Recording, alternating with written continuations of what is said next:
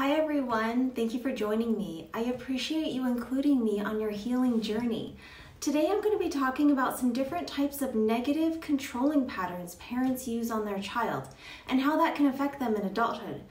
If you like my content, please don't forget to subscribe, like, and share.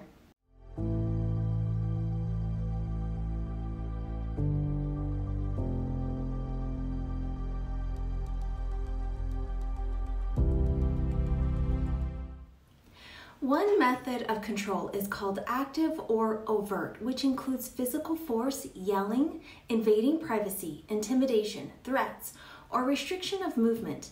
Healthy discipline is important when raising a child. It's when the parent takes it too far that they become controlling. Also known as behavioral control, these parents discipline their child's behavior. They oversee their whereabouts and social life, sometimes not being allowed to have a social life. This negative form of control regulates and monitors the child's behavior to the point of interfering with the child's ability to become independent and the ability to develop their sense of personal identity. The child feels pressure to comply to the parental authority.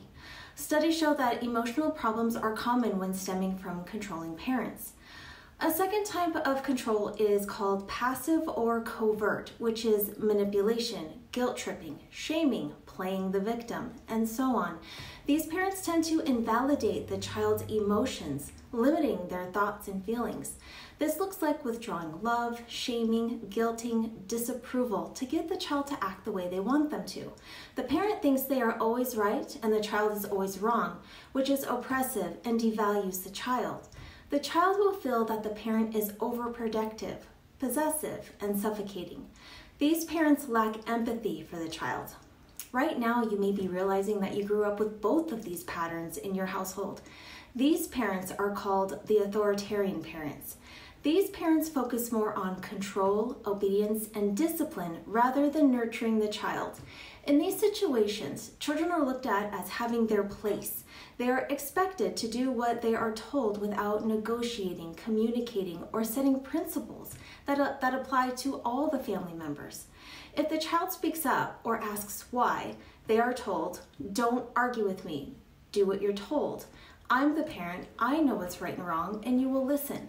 There isn't space for the child to have their own thoughts and feelings. The child isn't seen as an equal individual in the family unit.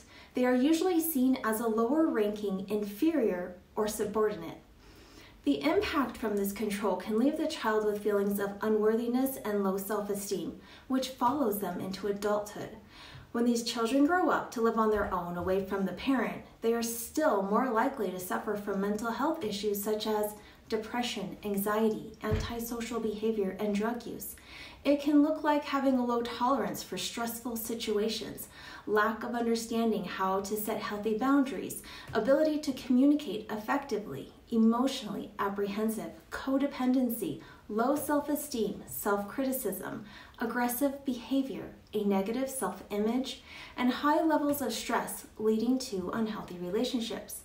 If you believe that the people who brought you into this world, the people who are supposed to love you more than anybody else, don't value you, then it can be easy to believe that others won't be able to find worth in you either, which sets you up for unhealthy relationships, self-sabotaging, and self-criticizing.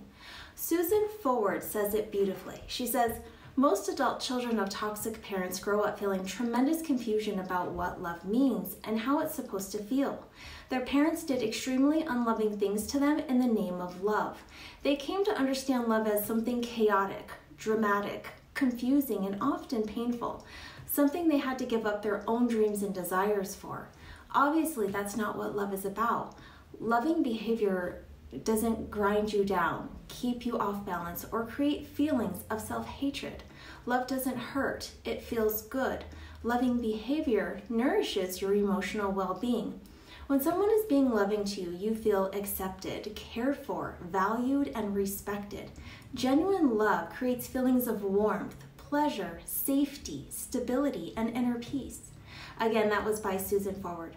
Give yourself compassion around this. The people that raised you didn't know what they were doing, struggling from their own trauma, and you had to survive. Some ways to help you heal from unhealthy controlling parents is to be able to see it for what it is, Recognizing it and where it came from can provide relief and empower you.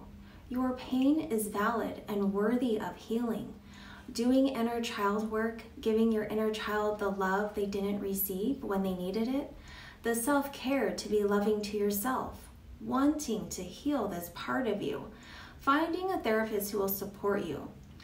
You can say positive affirmations like, I know who I am, I love who I am, I like what I do, and I like how I do it, and I like my mistakes, and I like the way I learn, and I like the pace in which I learn my mistakes. I don't want to be anybody else but me. And by knowing this, I want to continue to figure out who I am. Holding unconditional love and acceptance for yourself and bringing your awareness to these parts of you, catching yourself attached to negative thoughts, you'll be able to see it for what it is and find ways to stand up for yourself. Learn how to trust yourself making decisions. You'll be able to find healthier ways to communicate to the people you love. Learn how to set healthy boundaries. Finding forgiveness. You are the person you've been looking for. I hope this helps. Thank you for watching, and please don't forget to like and subscribe. I love you all.